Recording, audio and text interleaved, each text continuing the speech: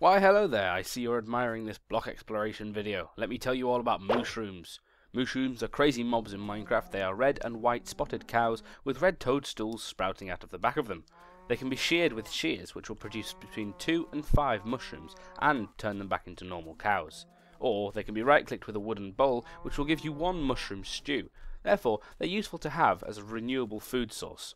If you kill them, they drop leather and steak like ordinary cows, and they can be milked with a bucket just like ordinary cows too. They live in a special biome known as the giant mushroom biome, a bizarre place full of mycelium and giant red and white mushrooms.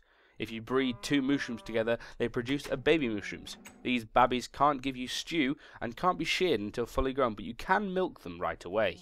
If you want to know more about mushrooms' boring bovine brother, click here, or if you want to know about the mushroom stew, click up here.